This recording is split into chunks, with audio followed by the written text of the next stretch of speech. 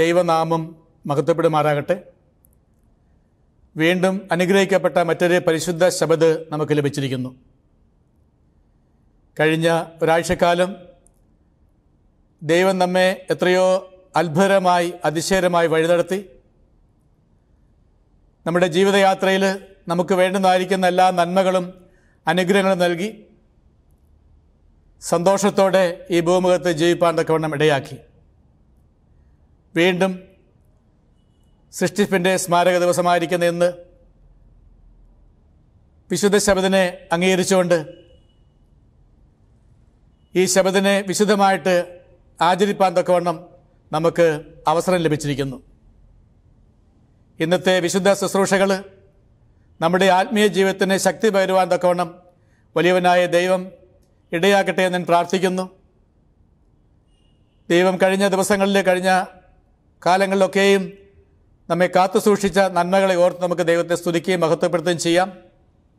പ്രത്യേകിച്ച് ഈ കോവിഡ് കാലത്ത് അനേക ആയിരങ്ങൾ ഈ ഭൂമുഖത്ത് പ്രതിസന്ധിയിലും പ്രയാസത്തിലുമായിരിക്കുമ്പോൾ നമുക്ക് സമാധാനത്തോടുകൂടെ ഒരു ശബദ് കൂടെ ആചരിപ്പാൻ തക്കവണ്ണം, അങ്ങയിൽ ആശ്രയിപ്പാൻ തക്കവണ്ണം, അങ്ങയുടെ വചനം ധ്യാനിപ്പാൻ തക്കവണ്ണം, ശക്തി പ്രാപിപ്പാൻ തക്കവണ്ണം നമുക്ക് അവസരം ലഭിച്ചിരിക്കുന്നു.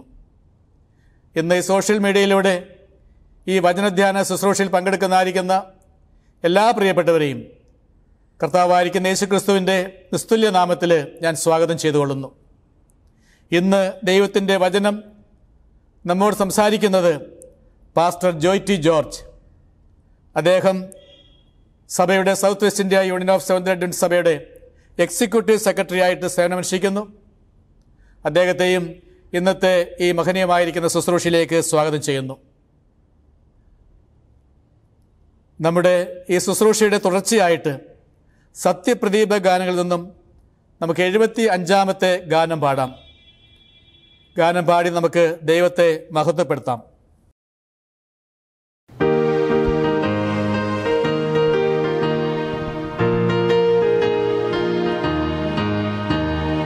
കർത്താവിലെന്നും എന്റെ ആശ്രയം, കർത്തൃസേവ തന്നെ എന്റെ ആഗ്രഹം. കഷ്ടമോ നഷ്ടമോ എന്തു വന്നിടിലും കർത്താവിൻ പാദം ചേർന്നു ചൊല്ലും ഞാൻ. പാട്ടുപാടി ഞാൻ ആനന്ദത്തോടെ കീർത്തനം ചെയ്തെന്നും വാഴ്ത്തുമേശുവേ. ഇത്ര നല്ല രക്ഷകൻ വേറെയിൽ ഒഴിയിൽ ഹല്ലേലൂയ പാടും ഞാൻ.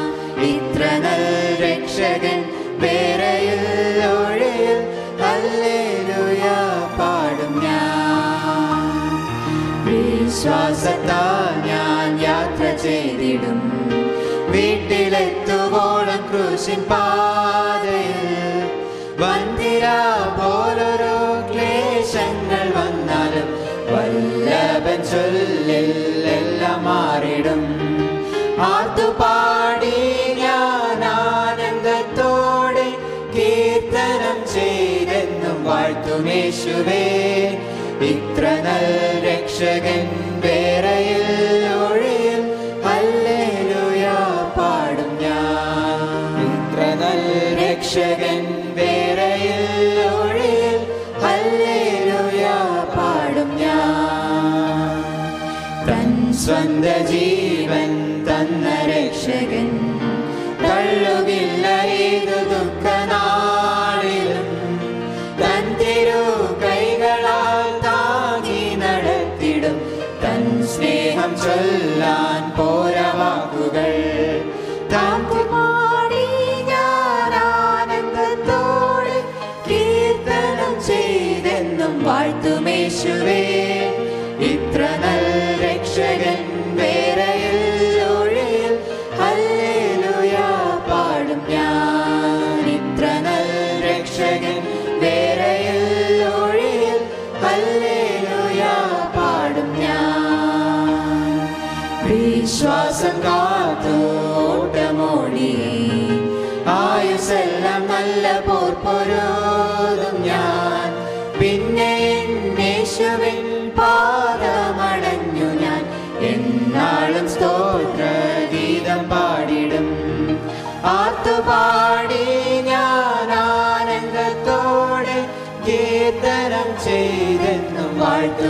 യേശുവേ, ഇത്ര നൽ രക്ഷകൻ വേറെയിൽ ഒഴിയിൽ ഹല്ലേലൂയ പാടും ഞാൻ. ഇത്ര നൽ രക്ഷകൻ വേറെയിൽ ഒഴിയിൽ ഹല്ലേലൂയ പാടും ഞാൻ.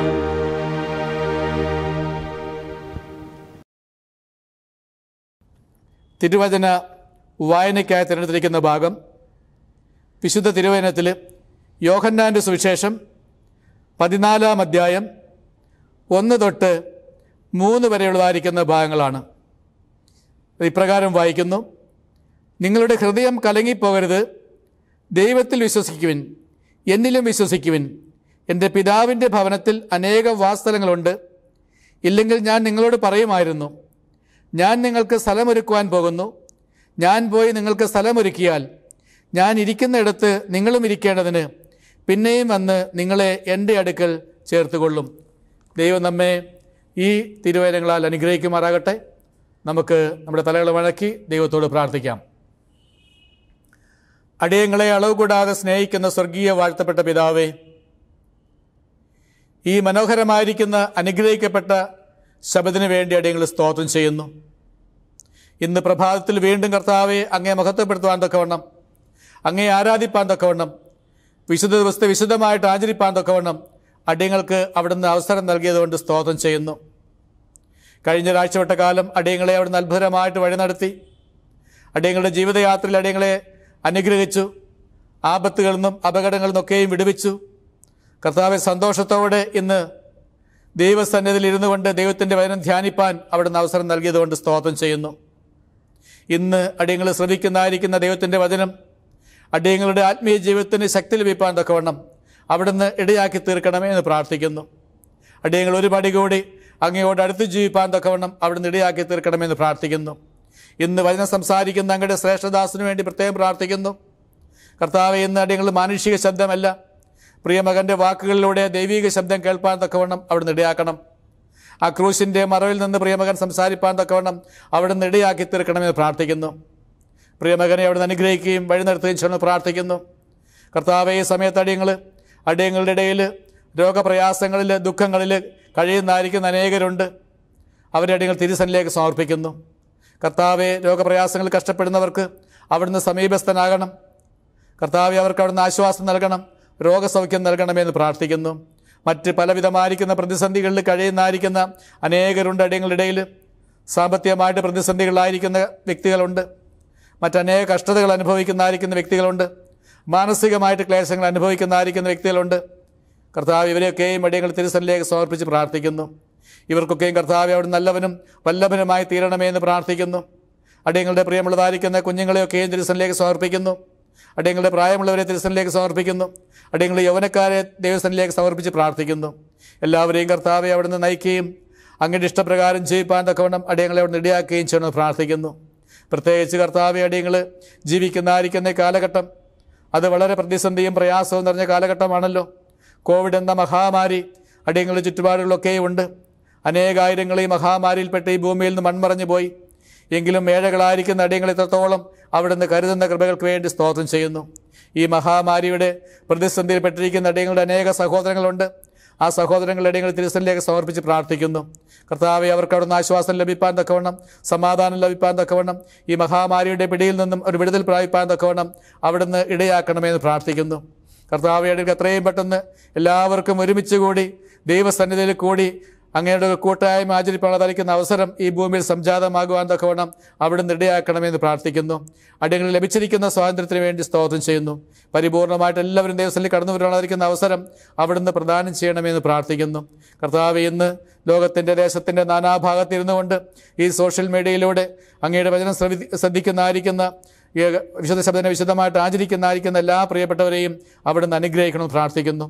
പ്രത്യേകിച്ച് കർത്താവെ, ഇപ്രകാരമുള്ളതായിരിക്കുന്ന ക്രമീകരണം ചെയ്യുവാൻ തക്കവണ്ണം സഭയ്ക്ക് അവിടെ നൽകിയതായിരിക്കുന്ന കൃപയ്ക്ക് വേണ്ടി സ്തോത്രം ചെയ്യുന്നു. ഈ സോഷ്യൽ മീഡിയയ്ക്ക് വേണ്ടി പ്രവർത്തിക്കുന്നതായിരിക്കുന്ന അങ്ങയുടെ മക്കൾക്ക് വേണ്ടി പ്രത്യേകം പ്രാർത്ഥിക്കുന്നു. അവരെ അവിടുന്ന് അനുഗ്രഹിക്കുകയും വഴി നിർത്തുകയും ചെയ്യണം. പ്രത്യേകിച്ച് കർത്താവെ, നോർത്ത് കേരള സെക്ഷൻ്റെ ഈ മീഡിയ പ്രവർത്തനങ്ങൾക്ക് വേണ്ടി അടിയങ്ങൾ സ്തോത്രം ചെയ്യുന്നു. സഭാ നേതാക്കന്മാർക്ക് വേണ്ടി അടിയങ്ങൾ പ്രാർത്ഥിക്കുന്നു. അടിയങ്ങളുടെ സഹപ്രവർത്തകർക്ക് വേണ്ടി അടിയങ്ങൾ പ്രാർത്ഥിക്കുന്നു. ശുശ്രൂഷകന്മാർക്ക് വേണ്ടി പ്രാർത്ഥിക്കുന്നു. അടിയങ്ങളുടെ സഹവിശ്വാസികൾക്ക് വേണ്ടി പ്രാർത്ഥിക്കുന്നു. എല്ലാവരെയും അവിടുന്ന് അനുഗ്രഹിക്കണം. അടിയങ്ങൾ അല്പസമയം സന്നിധിയിലിരിക്കുമ്പോൾ സന്നിധാന ബോധത്തോടെ ഇരുന്ന് കർത്താവെ ദൈവത്തിൻ്റെ വചനം ധ്യാനിച്ച് അത് അടിയങ്ങളുടെ ഹൃദയങ്ങളിൽ ഉൾക്കൊണ്ടുകൊണ്ട് അടിയങ്ങൾ കർത്താവെ ദൈവത്തോട് ഒരുപടി അടുക്കുവാനും അടിയങ്ങൾ കർത്താവെ അങ്ങയിൽ കൂടുതലായിട്ട് ആശ്രയിക്കുന്ന മക്കളായി തീരുവാനും ഇടയാക്കണമെന്ന് പ്രാർത്ഥിക്കുന്നു. അടിയങ്ങളുടെ എല്ലാ ബലഹീനതകളെയും കുറവശങ്ങൾ ക്ഷമിക്കണം. അവിടുന്ന് ഒരുക്കുന്ന നിത്യരാജ്യം പ്രാപിപ്പാൻ അടിയങ്ങളെ യോഗ്യതയുള്ളവരാക്കി തീർക്കണം. അവസാനം അവിടുന്ന് രാജാതിരാജാവായി മേഘാരൂഢനായിട്ട് ഈ ഭൂമിയിൽ എഴുന്നള്ളുമ്പോൾ അടിയങ്ങൾ കർത്താവെ നിത്യദേശത്ത് എത്തിച്ചേരുവാൻ തക്കവണ്ണം ഇടയാക്കണമെന്ന് അടിയങ്ങൾക്ക് വേണ്ടി കാൽവറിയിൽ ജീവൻ വെച്ച യേശുവിൻ്റെ ധന്യമുള്ള നാമത്തിൽ താഴ്മയോടെ യാചിക്കുന്നു. ആമേൻ.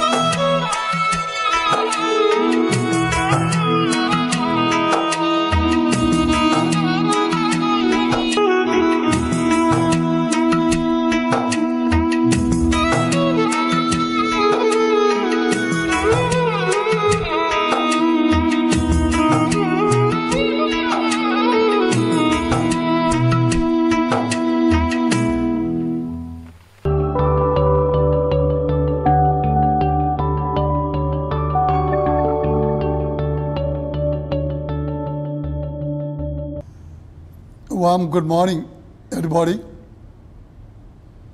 കർത്താവിൽ പ്രിയരെ,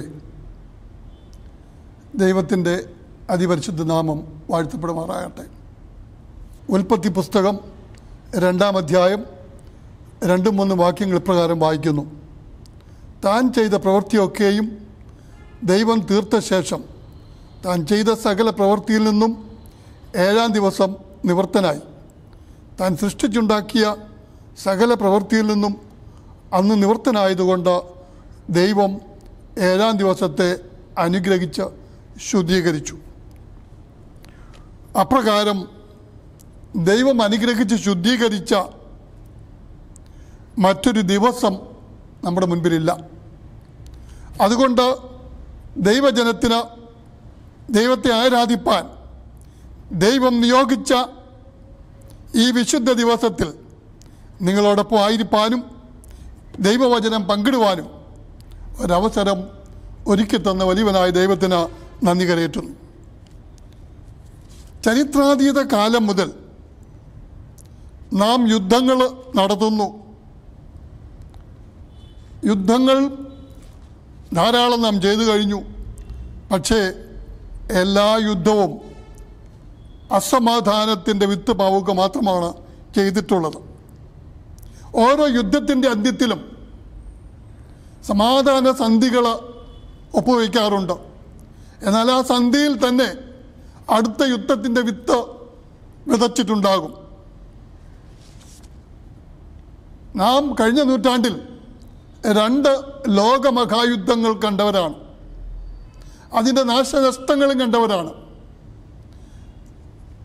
1919 മുതൽ 1914 മുതൽ 19 വരെ 1-ാം ലോക മഹായുദ്ധവും അതുപോലെ 1939 മുതൽ 45 വരെ 2-ാം മഹായുദ്ധവും നമ്മൾ കണ്ടു. ഈ യുദ്ധങ്ങളുടെ അന്ത്യത്തിലൊക്കെയും ഓരോ സമാധാന സന്ധികൾ നമ്മൾ ഉണ്ടാക്കി. 1-ാം ലോക മഹായുദ്ധം കഴിഞ്ഞപ്പോൾ ലീഗ് ഓഫ് നേഷൻസ് ഉണ്ടാക്കി. ഉദ്ദേശ്യം ലോകത്തിന് ഒരു യുദ്ധം പാടില്ല, സമാധാനം സ്ഥാപിക്കണം. അതിനുവേണ്ടിയാണ് ലീഗ് ഓഫ് നേഷൻസ് ഉണ്ടായത്. എന്നാൽ മറ്റൊരു യുദ്ധത്തിൻ്റെ വിത്ത് അതിൽ പാകിയിട്ടുണ്ടായിരുന്നു നമ്മൾ കാണുന്നു. കൃത്യം 20 വർഷം കഴിഞ്ഞപ്പോൾ 1939 2-ാം ലോക മഹായുദ്ധം പൊട്ടിപ്പുറപ്പെട്ടു. 45 അത് അവസാനിക്കുന്നു. അവിടെയും ഒരു സമാധാന സന്ധി ഉണ്ടായിരുന്നു. ലോകത്തിനെയും യുദ്ധം പാടില്ല എന്ന് പറഞ്ഞ് സമാധാനം സ്ഥാപിക്കുന്നതിന് വേണ്ടി ഒരു സന്ധി ഉണ്ടാക്കി. അങ്ങനെയാണ് ഐക്യരാഷ്ട്ര സംഘടന രൂപം കൊണ്ടത്. പക്ഷേ അതിലും ഒരു യുദ്ധത്തിൻ്റെ സൂചന ഉണ്ടായിരുന്നു. 1945 മുതൽ 90 വരെയുള്ള കാലഘട്ടം യുദ്ധം നടത്താതെ യുദ്ധം ചെയ്ത ഒരു കാലഘട്ടമാണ്. ലോകം ഒരു വലിയ ഭീതിയിലായിരുന്നു. എപ്പോൾ വെടിപൊട്ടും, എപ്പോൾ യുദ്ധം ആരംഭിക്കും എന്ന ഭീതിയിലായിരുന്നു. 1945 മുതൽ 90 വരെ 2 ചേരികളിലായിട്ട് ലോകം തിരിഞ്ഞു. യുണൈറ്റഡ് സ്റ്റേറ്റ്സ് ഓഫ് അമേരിക്കയുടെ പശ്ചാത്തലത്തിൽ ഒരു വിഭാഗം, USSRന്റെ പശ്ചാത്തലത്തിൽ മറ്റൊരു വിഭാഗം. ഈ 2 ചേരികളിലായി നിന്ന ഒരു യുദ്ധത്തിൻ്റെ ശ്രുതി എപ്പോഴും ഉണ്ടായിരുന്നു. പറഞ്ഞു കേൾക്കുന്നത് അമേരിക്കയിൽ വൈറ്റ് ഹൗസിൽ പ്രസിഡന്റിൻ്റെ ഓഫീസിൽ ഒരു റെഡ് ബട്ടൺ ഉണ്ടായിരുന്നു. അത് അമർത്തിയാൽ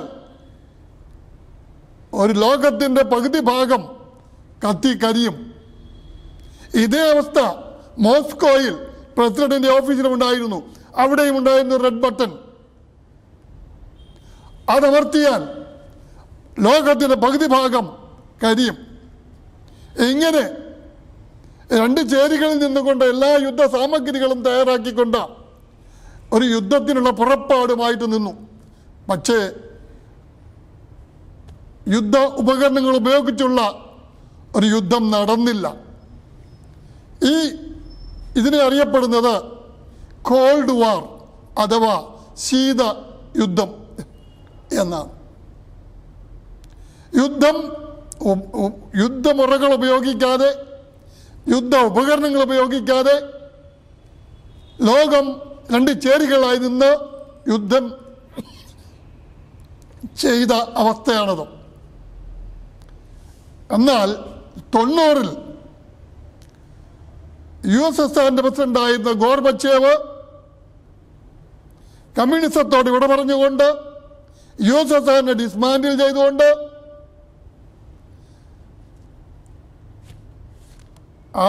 റഷ്യ സ്വന്തമാക്കിയിട്ടുള്ള രാജ്യത്തിൻ്റെ പ്രസിഡന്റായിട്ട് ഡെമോക്രസിക്ക് അംഗീകാരം കൊടുക്കുകയും അങ്ങനെ USSR എന്ന ആ വൻ ശക്തി ഇല്ലാതാവുകയും ചെയ്തു.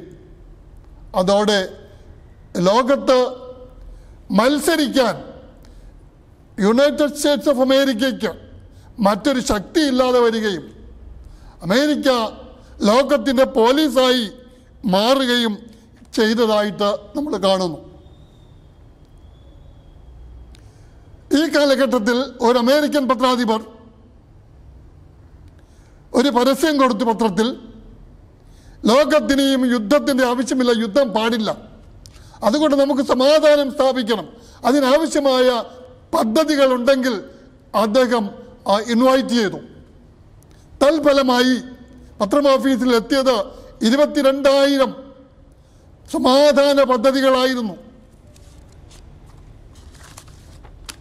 ആ പദ്ധതികൾ എല്ലാം പഠിച്ചു, പക്ഷേ ഒന്നും പ്രാവർത്തികമാക്കാൻ കഴിഞ്ഞില്ല. അതിൽ കണ്ട ഒരു പദ്ധതി ഇപ്രകാരമായിരുന്നു. 2 വാക്ക് മാത്രം ഉൾപ്പെടുന്ന ഒരു പദ്ധതി, ട്രൈ ജീസസ്, യേശുവിനെ ശ്രമിക്കുക, യേശുവിനെ ശ്രമിക്കുക എന്ന ഒരു 2 വാക്കുകളടങ്ങിയ ഒരു പദ്ധതി ഒരു മനുഷ്യൻ അയച്ചു കൊടുത്തു. പ്രിയമുള്ളവരെ, മനസമാധാനത്തിനായിട്ട് ജനം തീർത്ഥാടനത്തിന് പോകുന്നു, പുണ്യസ്ഥലങ്ങൾ സന്ദർശിക്കുന്നു. പോരെങ്കിൽ പണം കൊടുത്താൽ സമാധാനം കിട്ടുമെങ്കിൽ അങ്ങനെയും സമാധാനം വാങ്ങുവാൻ മനുഷ്യൻ ഇന്ന് തയ്യാറാണ്.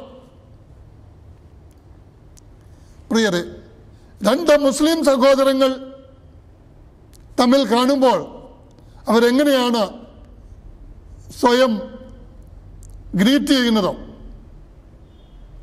സലാം അലൈക്കും. എന്താണ് അതിൻ്റെ അർത്ഥം? സമാധാനം, നിനക്ക് സമാധാനം ഉണ്ടാകട്ടെ. സലാം അലൈക്കും എന്ന് പറഞ്ഞാൽ നിനക്ക് സമാധാനം ഉണ്ടാകട്ടെ. ഒരു 2 യഹൂദന്മാർ തമ്മിൽ കൂട്ടിമുട്ടിയാൽ എന്താണ് അവർ പറയുക? അത് സംഖ്യാപുസ്തകം 6-ാം അധ്യായം 26-ൽ നമ്മൾ വായിക്കുന്നു. യഹൂദന്മാരുടെ പ്രാർത്ഥന ഇങ്ങനെയാണ്: യഹോവ തിരുമുഖം നിന്റെ മേൽ പ്രകാശിപ്പിച്ച് നിനക്ക് സമാധാനം നൽകുമാറാകട്ടെ. യഹോവ തിരുമുഖം നിന്റെ മേൽ പ്രകാശിപ്പിച്ച് നിനക്ക് സമാധാനം നൽകുമാറാകട്ടെ. പ്രിയരെ, നിങ്ങളുടെയും എൻ്റെയും ജീവിതത്തിൽ സമാധാനം അത്യന്താപേക്ഷിതമായ ഒന്നാണ്. ഇന്ന് സമാധാനമുള്ള ഒരു മനുഷ്യൻ പോലുമില്ല. എല്ലാവർക്കും സമാധാനം ആവശ്യമാണ്, എന്നാൽ എവിടെയും അത് ലഭ്യവുമല്ല. അതുകൊണ്ട് തന്നെയാണ് പ്രസക്തമായൊന്ന് യേശു തമ്പുരാൻ എൻ്റെയും നിങ്ങളുടെയും സമാധാനത്തെപ്പറ്റി, ജീവിതത്തിൽ സമാധാനം എങ്ങനെ സമ്പാദിക്കാം എന്ന് യേശു പറഞ്ഞു എന്ന് നമുക്ക് പരിശോധിക്കാം.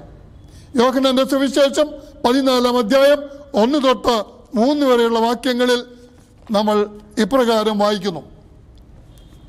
യോഹന്നാന്റെ സുവിശേഷം 14-ാം അധ്യായം 1 തൊട്ട് 3 വരെയുള്ള വാക്യങ്ങൾ: നിങ്ങളുടെ ഹൃദയം കലങ്ങിപ്പോകരുത്, ദൈവത്തിൽ വിശ്വസിപ്പീൻ, എന്നിലും വിശ്വസിപ്പീൻ. എൻ്റെ പിതാവിൻ്റെ ഭവനത്തിൽ അനേകം വാസസ്ഥലങ്ങളുണ്ട്. ഇല്ലെങ്കിൽ ഞാൻ നിങ്ങളോട് പറയുമായിരുന്നു. ഞാൻ നിങ്ങൾക്ക് സ്ഥലമൊരുക്കുവാൻ പോകുന്നു. ഞാൻ പോയി നിങ്ങൾക്ക് സ്ഥലമൊരുക്കിയാൽ ഞാൻ ഇരിക്കുന്ന ഇടത്ത് നിങ്ങളും ഇരിക്കേണ്ടതിന് പിന്നെയും വന്ന് നിങ്ങളെ എൻ്റെ അടുക്കൽ ചേർത്തുകൊള്ളും. നമുക്ക് പ്രാർത്ഥിക്കാം. കരുണാസമ്പന്നനായ വാഴ്ത്തപ്പെട്ട ദൈവമേ, ഈ മനോഹരമായ ശബ്ദ പ്രഭാതത്തിൽ, ഈ വിശുദ്ധ ദിവസത്തിൽ, വിശുദ്ധ മണിക്കൂറിൽ ദൈവജനത്തിന് അവരായിരിക്കുന്ന ഇടത്ത് ഈ സൂം പ്ലാറ്റ്ഫോമിലൂടെ ദൈവത്തെ ആരാധിപ്പാൻ ഇടയാക്കിയത് കൊണ്ട് സ്തോത്രം. അപ്പോൾ സമയം കർത്താവെ അവിടുന്ന് നൽകിയിരിക്കുന്ന തിരുവചനത്തിലടിയങ്ങൾ വിശകലനം ചെയ്യുമ്പോൾ, അതിനെ പഠിക്കുമ്പോൾ മറഞ്ഞിരിക്കുന്നതായ സത്യങ്ങൾ അടിയങ്ങൾ ഗ്രഹിപ്പിച്ചു തരണമെന്ന് പ്രാർത്ഥിക്കുന്നു. ഈ വിശുദ്ധ ദിവസത്തിലുടനീളം അവിടുത്തെ ജനത്തെ അവിടുന്ന് കൈക്കൊള്ളണം, അനുഗ്രഹിക്കണമെന്ന് പ്രാർത്ഥിക്കുന്നു. പ്രാർത്ഥന കേട്ടനായി സ്തോത്രം. ആമേൻ. പ്രിയരെ, എൻ്റെയും നിങ്ങളുടെയും ജീവിത സമാധാനത്തിന് ഉതകുന്ന 4 ഉപാധികൾ യോഹന്നാന്റെ സുവിശേഷം 14-ാം അധ്യായം 1 തൊട്ട് 3 വരെയുള്ള വാക്യങ്ങളിൽ നമ്മൾ കാണുന്നു. 3 വാക്യങ്ങളായിട്ട് 4 ഉപാധികൾ, 4 പദ്ധതികൾ യേശു തമ്പുരാൻ നമുക്ക് നൽകിയിരിക്കുന്നു. ഈ 4 പദ്ധതികൾ എന്തൊക്കെയെന്ന് നമുക്ക് പരിശോധിക്കാം. ഒന്നാമത്തേത് 14-ന്റെ 1-ാം വാക്യത്തിൻ്റെ ആദ്യ ഭാഗം, നിങ്ങളുടെ ഹൃദയം കലങ്ങിപ്പോകരുത്. നിങ്ങളുടെ ഹൃദയം കലങ്ങിപ്പോകരുത്, മറിച്ച് സന്തോഷിപ്പീൻ. ദൈവത്തിൽ വിശ്വസിക്കണം, എന്നിലും വിശ്വസിക്കുവാൻ. എന്നിലും എൻ്റെ പിതാവിലും വിശ്വസിക്കുന്നവൻ്റെ ഹൃദയം ഒരിക്കലും കലങ്ങുകയില്ല. എന്നിലും എൻ്റെ പിതാവിലും വിശ്വസിക്കുന്നവൻ്റെ ഹൃദയം ഒരിക്കലും കലങ്ങുകയില്ല. അതെപ്പോഴും സന്തോഷത്തോടെ ഇരിക്കും. എന്തുകൊണ്ടാണ് അപ്രകാരം നിങ്ങൾക്ക് സന്തോഷിക്കാൻ കഴിയുന്നത്? യോഹന്നാന്റെ സുവിശേഷം 14-ാം അധ്യായം 27-ാമത്തെ വാക്യത്തിൽ പ്രകാരം പറയുന്നു, സമാധാനം ഞാൻ നിങ്ങൾക്ക് തന്നേച്ചു പോകുന്നു, എൻ്റെ സമാധാനം ഞാൻ നിങ്ങൾക്ക് തരുന്നു. ലോകം തരുന്നത് പോലെയല്ല ഞാൻ നിങ്ങൾക്ക് തരുന്നത്. 3 കാരണങ്ങളാൽ നമുക്ക് സന്തോഷിക്കാം, ദൈവജനത്തിന് സന്തോഷിക്കാം. എൻ്റെ സമാധാനം ഞാൻ നിങ്ങൾക്ക് തരുന്നു, അത് ലോകം തരുന്നത് പോലെയല്ല, അതുകൊണ്ട് നിങ്ങൾക്ക് സന്തോഷിക്കാം. 2, ഞാൻ പിതാവിൻ്റെ അടുക്കൽ പോകുന്നത് കൊണ്ട് നിങ്ങൾക്ക് സന്തോഷിക്കാം. 3, എൻ്റെ സമാധാനം ഞാൻ ധാരാളമായി നിങ്ങൾക്ക് തരുന്നത് കൊണ്ട് നിങ്ങൾക്ക് സന്തോഷിക്കാം. പ്രിയമുള്ളവരെ, നിങ്ങളുടെ ഹൃദയം കലങ്ങിപ്പോകരുത്, മറിച്ച് നിങ്ങൾ സന്തോഷിക്കണം. കാരണം ഞാൻ എൻ്റെ സമാധാനം, യേശു തമ്പുരാൻ അവൻ്റെ സമാധാനം നമുക്ക് തന്നേച്ചു പോയി. അവൻ സ്വർഗത്തിലേക്ക് പോയി. അവൻ ധാരാളമായിട്ട് അവൻ്റെ സമാധാനം നമുക്ക് നൽകിയിരിക്കുന്നു. ലോകം നൽകുന്നതായ സമാധാന പദ്ധതികൾ എന്താണ്? ഒരു കുഴപ്പമുണ്ട്. എന്താണത്? മനുഷ്യനുണ്ടാക്കിയ ഓരോ സമാധാന പദ്ധതിയും മറ്റൊരു യുദ്ധത്തിൻ്റെ വിത്ത് ഉറങ്ങിക്കിടപ്പുണ്ട്. ലീഗ് ഓഫ് നേഷൻ ആയിരുന്നാലും യുണൈറ്റഡ് നേഷൻ ഓർഗനൈസേഷൻ ആയിരുന്നാലും എല്ലാ പദ്ധതികളിലും അസമത്വം അഥവാ അസമാധാനം അഥവാ യുദ്ധത്തിൻ്റെ ഭീതി നിലനിൽക്കുന്നുണ്ടായിരുന്നു. യെശയ്യാ പ്രവചനം 57-ാം അധ്യായം 20-21 വായിക്കുമ്പോൾ പ്രകാരം പറയുന്നു, ദുഷ്ടന്മാർക്ക് സമാധാനമില്ല, അവരുടെ ഹൃദയം കലങ്ങി മറിഞ്ഞ കടൽ പോലെ അത്രേ, അവന് ഒരിക്കലും സമാധാനം ലഭിക്കില്ല. ദുഷ്ടന്മാർക്ക് ഒരിക്കലും സമാധാനം ലഭിക്കില്ല, അവൻ്റെ ഹൃദയം കലങ്ങി മറിഞ്ഞ കടൽ പോലെയാകുന്നു എന്നാണ് അവിടെ പറയുന്നത്. യോഹന്നാന്റെ സുവിശേഷം 16-ാം അധ്യായം 33 പ്രകാരം പറയുന്നു, ലോകത്തിൽ നിങ്ങൾക്ക് കഷ്ടപ്പാടുണ്ട്, എങ്കിലും അധൈര്യപ്പെടരുത്, കാരണം യേശു ലോകത്തെ ജയിച്ചവനാണ്. അതുകൊണ്ട് അവനിൽ വിശ്വസിക്കുന്നവനേവനും അവൻ്റെ സമാധാനം ലഭിക്കും. പ്രിയമുള്ളവരെ, ലോകത്ത് നമുക്ക് കഷ്ടപ്പാടുണ്ടെങ്കിലും നമ്മൾ അധൈര്യപ്പെടരുത്. യേശു ഈ ലോകത്തെ ജയിച്ചവനാണ്. അവനിൽ വിശ്വസിക്കുന്നവർക്ക് അവൻ്റെ സമാധാനം അവൻ ധാരാളമായി നൽകും. തോക്ക് കണ്ടുപിടിച്ചത് എഡ്സൺ മാക്സിം എന്ന് പറയുന്ന മനുഷ്യനാണ്. അദ്ദേഹത്തോട് ഹാവ്ലോക്ക് എന്ന് പറയുന്നതായ മറ്റൊരു ശാസ്ത്രജ്ഞൻ ചോദിച്ചു,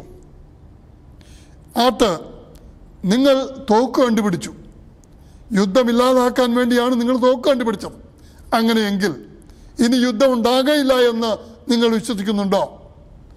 അപ്പോൾ എഡ്സൺ പറഞ്ഞത്, തീർച്ചയായും ഇനി ഈ ലോകത്ത് യുദ്ധമുണ്ടാകയില്ല എന്ന് പറഞ്ഞു. പക്ഷെ എന്താണ് സംഭവിച്ചത് നമുക്കറിയാം. വാൾട്ടയർ ഇങ്ങനെയാണ് പറഞ്ഞത്, ലോകത്ത് യുദ്ധമില്ലാതിരുന്ന ഒരു സമയം ലോക ചരിത്രത്തിലില്ല. അതുകൊണ്ട് തന്നെ മണ്ണും പെണ്ണും ഉള്ളിടത്തോളം യുദ്ധവും ഉണ്ടാകും എന്ന് വാൾട്ടയർ പറഞ്ഞു. എന്നാൽ യേശു എന്താണ് അതേപ്പറ്റി പറഞ്ഞത്? യേശു പറഞ്ഞു, യുദ്ധം അവസാനിക്കും, സമാധാനം സംജാതമാകും എന്നാണ് യേശു പറഞ്ഞത്. അതെപ്പോൾ സംഭവിക്കും? യേശു വീണ്ടും വരുമ്പോൾ മാനവരാശിക്ക് നഷ്ടപ്പെട്ട സമാധാനം അവൻ പുനഃസ്ഥാപിക്കും. പ്രിയമുള്ളവരെ, യെശയ്യാ പ്രവചനത്തിൻ്റെ 35-ാം അധ്യായം 1, 2, 7 വാക്യങ്ങളിൽ ഇപ്രകാരം പറയുന്നു, യേശു വരുമ്പോൾ മരുഭൂമിയും വരണ്ട നിലവും ആനന്ദിക്കും, മരുഭൂമിയിൽ വെള്ളവും നിർജ്ജന പ്രദേശത്ത് തോടുകളും ഉണ്ടാകും, മരീചിക പൊയ്കയാവും, വരണ്ട നിലം നീരുറവയാകും. യെശയ്യാവ് 32:17-18 ഇപ്രകാരം പറയുന്നു, നീതിയുടെ പ്രവൃത്തി സമാധാനമാകുന്നു, നീതിയുടെ ഫലം ശാശ്വത വിശ്രമവും നിർഭയത്വവുമാകുന്നു, ധൈര്യവും സമാധാനവുമുള്ളവരായി നിങ്ങൾ പാർക്കും എന്ന് യേശു പറയുന്നു. ആകയാൽ പ്രിയമുള്ളവരെ, എൻ്റെ ജനം സമാധാനത്തോടെ വസിക്കും, നിർഭയം വസിക്കും. അതിനാൽ നിന്റെ ഹൃദയം കലങ്ങാൻ അനുവദിക്കരുത്, മറിച്ച് അതെപ്പോഴും സന്തോഷിക്കണം. പ്രിയമുള്ളവരെ, യേശു നമുക്ക് നൽകുന്ന ഒന്നാമത്തെ ഉപാധിയാണ് നമ്മുടെ ഹൃദയം കലങ്ങരുത്. ഒരു കാരണവശാലും ദുഷ്ടന്മാരുടെ ഹൃദയം കലങ്ങിക്കൊണ്ടിരിക്കും. ദൈവത്തിൽ വിശ്വസിക്കുന്നവൻ്റെ ഹൃദയം കലങ്ങേണ്ട കാര്യമില്ല. രണ്ടാമത്തെ ഉപാധി, അത് യോഹന്നാന്റെ സുവിശേഷം 1:14-ാം അധ്യായം 1-ാമത്തെ വാക്യത്തിൽ തന്നെ നമ്മൾ വായിക്കുന്നു, ദൈവത്തിൽ വിശ്വസിപ്പീൻ, എന്നിലും വിശ്വസിപ്പീൻ. പറയുന്നത് എന്നിലും വിശ്വസിക്കണം, ദൈവത്തിലും വിശ്വസിക്കണം. മത്തായിയുടെ സുവിശേഷം 5:5 പറയുന്നു, സൗമ്യതയുള്ളവർ ഭാഗ്യവാന്മാർ, അവർ ഭൂമിയെ കൈവശമാക്കും. സങ്കീർത്തനങ്ങൾ 37:11 പറയുന്നു, സൗമ്യതയുള്ളവർ സമാധാന സമൃദ്ധിയിൽ ആനന്ദിക്കും. സമാധാന സമൃദ്ധിയിൽ അവർ ആനന്ദിക്കും. മത്തായി 5:9 പറയുന്നു, സമാധാനമുണ്ടാക്കുന്നവർ ഭാഗ്യവാന്മാർ, അവർ ദൈവത്തിൻ്റെ പുത്രീപുത്രന്മാരെന്ന് വിളിക്കപ്പെടും. സമാധാനമുണ്ടാക്കുന്നവർ ദൈവത്തിൻ്റെ പുത്രീപുത്രന്മാരെന്ന് വിളിക്കപ്പെടും. 1 യോഹന്നാൻ 2:2 പ്രകാരം പറയുന്നു, നമ്മുടെ പാപങ്ങൾക്ക് പ്രായശ്ചിത്തമായി അവൻ കാൽവറിയിൽ യാഗമായി എന്ന് വിശ്വസിപ്പീൻ. നമ്മുടെ പാപങ്ങൾക്ക് പ്രായശ്ചിത്തമായി അവൻ കാൽവറിയിൽ യാഗമായി എന്ന് വിശ്വസിപ്പീൻ.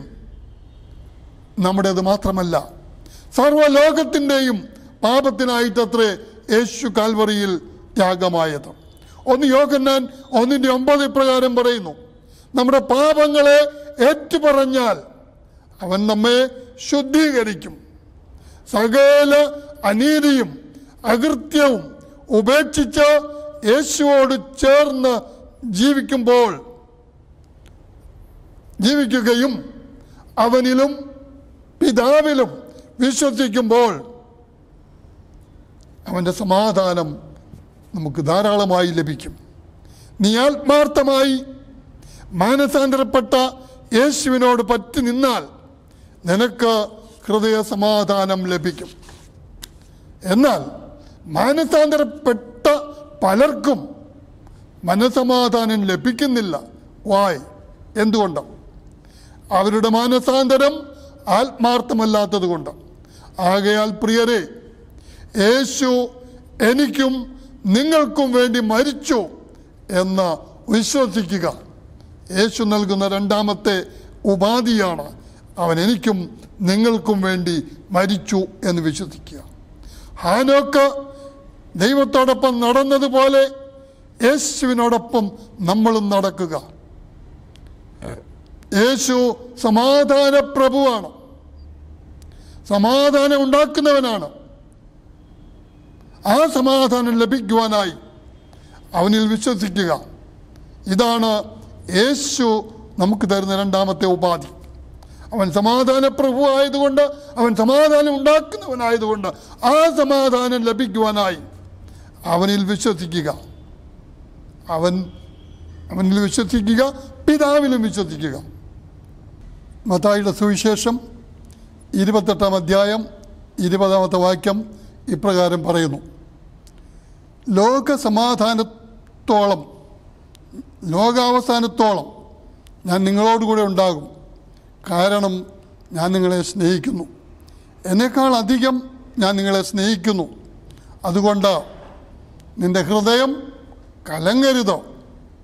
എനിക്കും നിനക്കും വേണ്ടി അവൻ മരിച്ചുവെന്ന് വിശ്വസിക്കുക.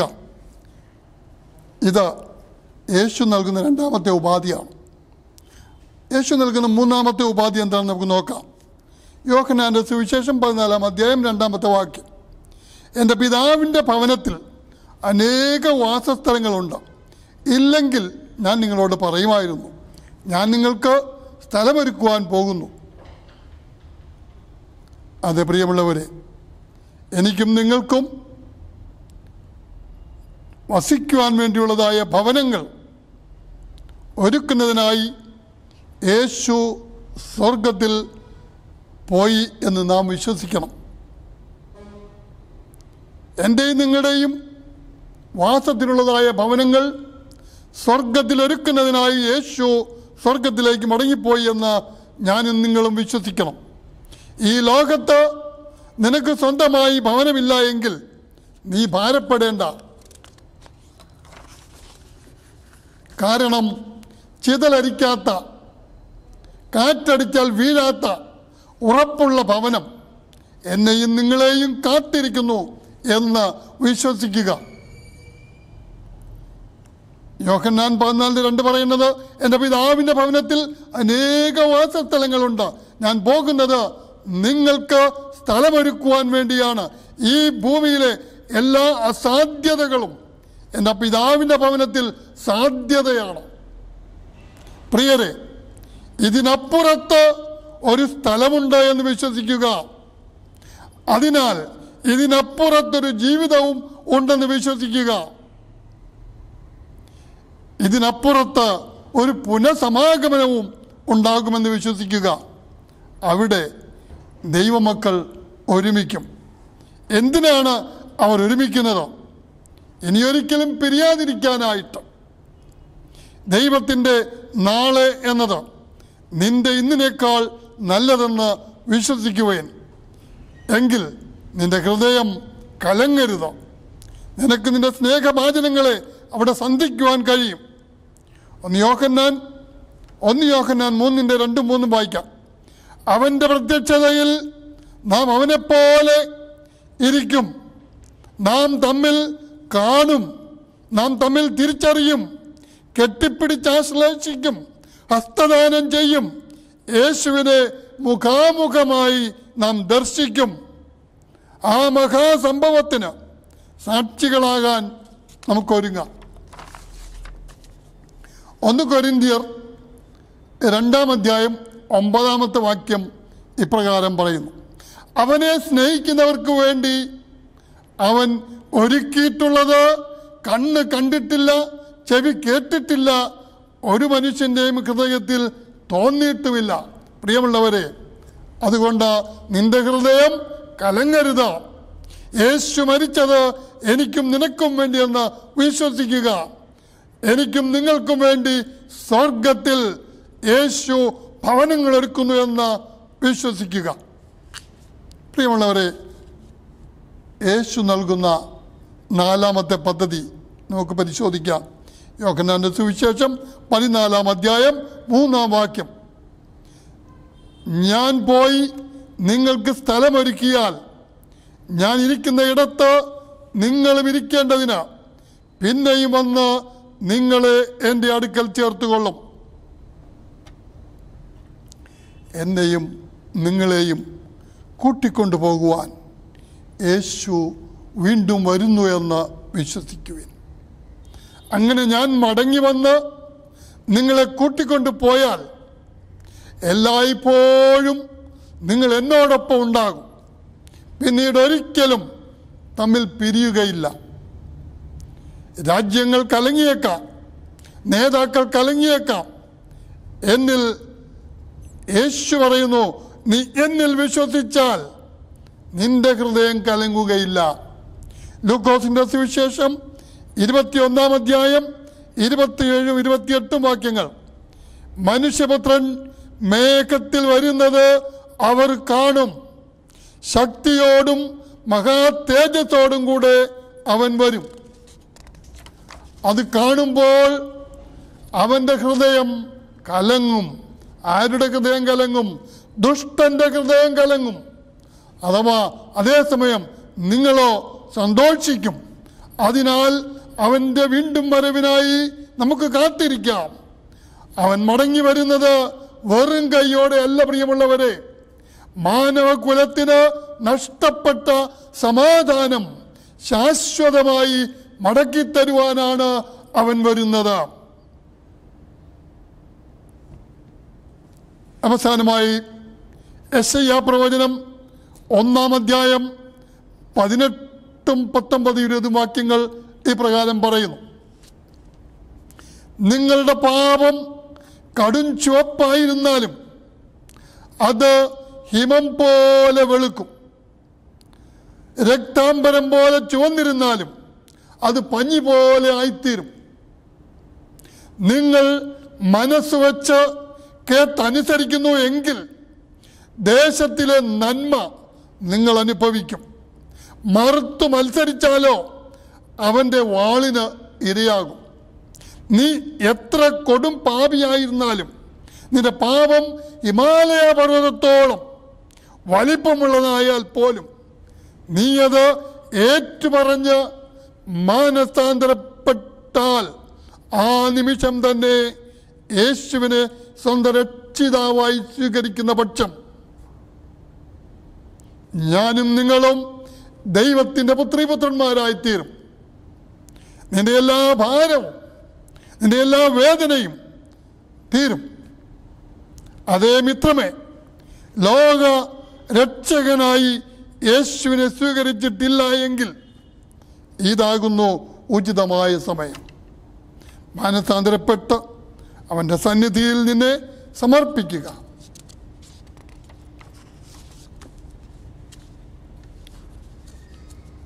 അമേരിക്കൻ പട്ടാളത്തിൽ ഒരു സൈനികൻ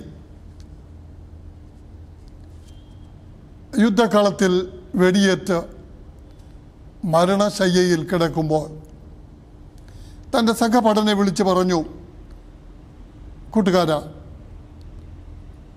ഒരു ഉപകാരം ചെയ്യണം. ദൂരെയുള്ള എൻ്റെ അമ്മയ്ക്ക് ഒരെഴുത്തെഴുതണം, എഴുതി തരണമെന്ന് പറഞ്ഞു. ഞാൻ പറയുന്ന വാക്കുകൾ നീ അതിൽ എഴുതണം. എൻ്റെ അമ്മയ്ക്ക് എഴുതുക, അമ്മേ, ഞാൻ മരിക്കുകയാണ്. പക്ഷേ ഞാൻ സന്തോഷമുള്ളവനായിട്ടാണ് ഞാൻ മരിക്കുന്നത്. എൻ്റെ ഹൃദയത്തിനൊരു കലക്കവുമില്ല. കാരണം ഞാൻ ദൈവത്തിൽ വിശ്വസിക്കുന്നു, ഞാൻ യേശുവിൽ വിശ്വസിക്കുന്നു. യേശു എനിക്ക് വേണ്ടി മരിച്ചു എന്ന് ഞാൻ വിശ്വസിക്കുന്നു. അതുപോലെ എനിക്കും എൻ്റെ അമ്മയ്ക്കും വസിക്കുന്നതിനായി സ്വർഗത്തിൽ അവൻ ഭവനമൊരുക്കിയിട്ടുണ്ട് എന്ന് ഞാൻ വിശ്വസിക്കുന്നു. എന്നെയും എൻ്റെ മമ്മിയെയും കൂട്ടിക്കൊണ്ടു പോകുവാൻ യേശു തമ്പുരാൻ വരുന്നു എന്ന് ഞാൻ വിശ്വസിക്കുന്നു. അമ്മയും അത് വിശ്വസിക്കണം, എൻ്റെ മമ്മിയും അത് വിശ്വസിക്കണം. യോഹന്നാന്റെ സുവിശേഷം 14 അധ്യായം മുഴുവൻ അമ്മ വായിക്കണം, പഠിക്കണം, അതനുസരിച്ച് അമ്മ ജീവിക്കണം എന്ന് എൻ്റെ പ്രിയ സഹോദര എൻ്റെ അമ്മയ്ക്ക് ഉള്ള കവറിൽ ലെറ്ററിൽ എഴുതി അയച്ചാട്ട്. പ്രിയമുള്ളവരെ,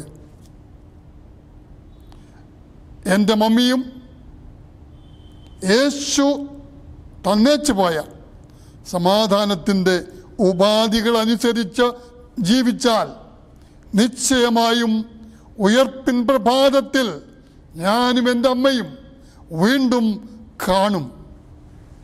പ്രിയമുള്ളവരെ, യേശു മാനവരാശിക്ക് വേണ്ടി നൽകിയതായ സമാധാനത്തിൻ്റെ 4 ഉപാധികൾ നമ്മൾ പഠിച്ചു കഴിഞ്ഞു. 1, നിൻ്റെ ഹൃദയം കലങ്ങരുത്, മറിച്ച് സന്തോഷിക്കണം. യേശു മരിച്ചത് എനിക്കും നിങ്ങൾക്കും വേണ്ടി എന്ന് വിശ്വസിക്കണം. അതുകൊണ്ട് യേശുവിലും അവൻ്റെ പിതാവിലും വിശ്വസിക്കണം. എനിക്കും നിങ്ങൾക്കും വസിപ്പാനുള്ള ഭവനങ്ങൾ യേശു സ്വർഗത്തിൽ ഒരുക്കുന്നു എന്ന് വിശ്വസിക്കുക. എന്നെയും നിങ്ങളെയും കൂട്ടിക്കൊണ്ടു പോകുവാൻ യേശു വീണ്ടും വരുന്നു എന്ന് വിശ്വസിക്കുക. അതേ കൂട്ടുവിശ്വാസികളെ, യേശുവിനെ നിങ്ങളുടെ രക്ഷകൻ ആയി സ്വീകരിച്ചിട്ടുണ്ടോ? ഉണ്ടെങ്കിൽ അവൻ തൻ്റെ സമാധാനം കൊണ്ട് നിങ്ങളെ പൊതിയുമാറാകട്ടെ. അവൻ വീണ്ടും വരുമ്പോൾ ആ സമാധാനം ഈ ഭൂമിയെ പൊതിയുമാറാകട്ടെ. പ്രിയ സുഹൃത്തെ, നിങ്ങൾ സമാധാനം അന്വേഷിക്കുന്നുവെങ്കിൽ നിന്റെ മാർഗം യേശുവാണ്. യേശു മാത്രമാകുന്നു. അവനത് ധാരാളമായി നിനക്ക് തരും. അവൻ തൻ്റെ സ്നേഹത്താൽ എന്നെയും നിങ്ങളെയും പൊതിയുമാറാകട്ടെ. ആമേൻ.